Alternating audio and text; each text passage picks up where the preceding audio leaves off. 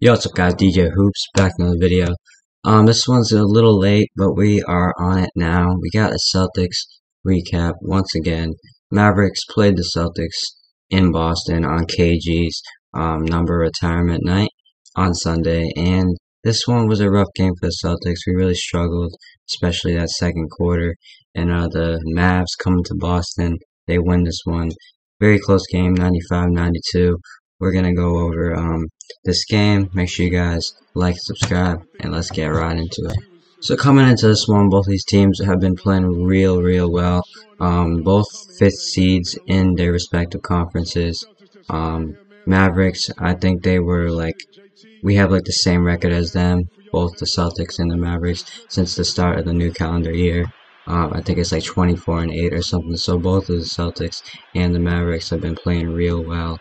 So a lot of guys stepping up for each of these teams, and that's what happened here tonight, especially for the Mavericks.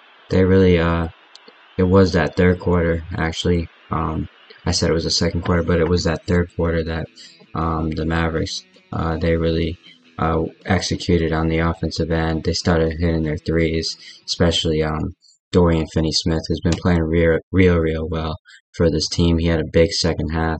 He scored almost all of his points in the second half. We all know what Luka can do. He's had a couple game winners in his career against the Celtics.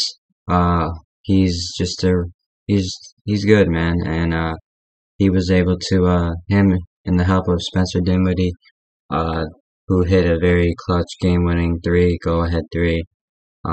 Very controversial call at the end.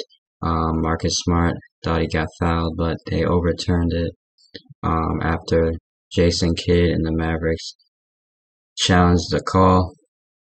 So the Celtics lose this one, ending their 5-game winning streak. It was a rough game. We only shot 37% from the field.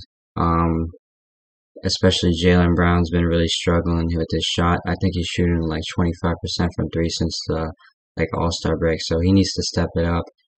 He had a nice dunk, had a nice pass, but other than that, I think we gotta see more from JB.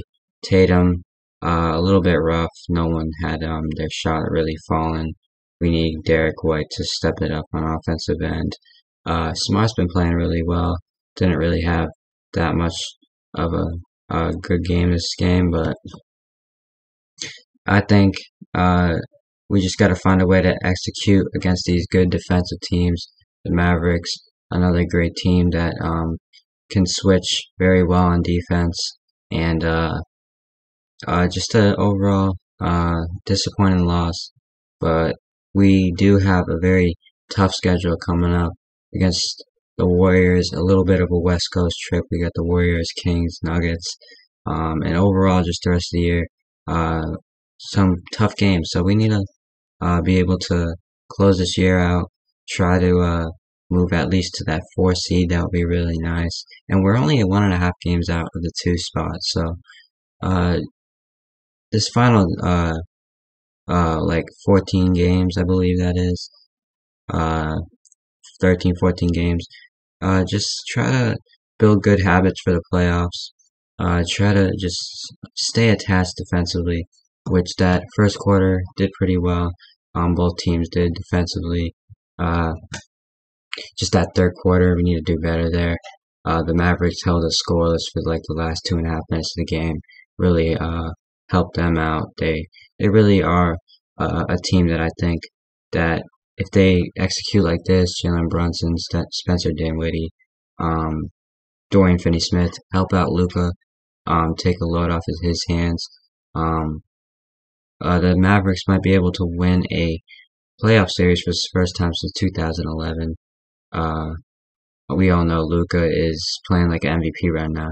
He's having 35-point games left and right. But Tatum, 21 points. He was shut down most of that second half. He was very efficient that 5-game stretch. Until these past 2 games, they've been able to stop him from making shots like he was. But I think Tatum kid bounce back. Gonna need a big one from him, JB, and the team against the Warriors on Wednesday. And this one is in Golden State in San Francisco at the Chase Center. So that's going to be a tough one. Warriors, they were struggling a little, but they now picked up. I think they're on a 3-game winning streak now. So we're going to have to be able to stop them. Jordan Poole's been playing really well for them lately. He's been really good. And Klay Thompson coming up that big game. So stay tuned for that one. I'll have a recap for that, definitely. Sorry this one came out a little late. Was just a little busy, but we got NBA reactions coming, and go check out the second channel if you all haven't.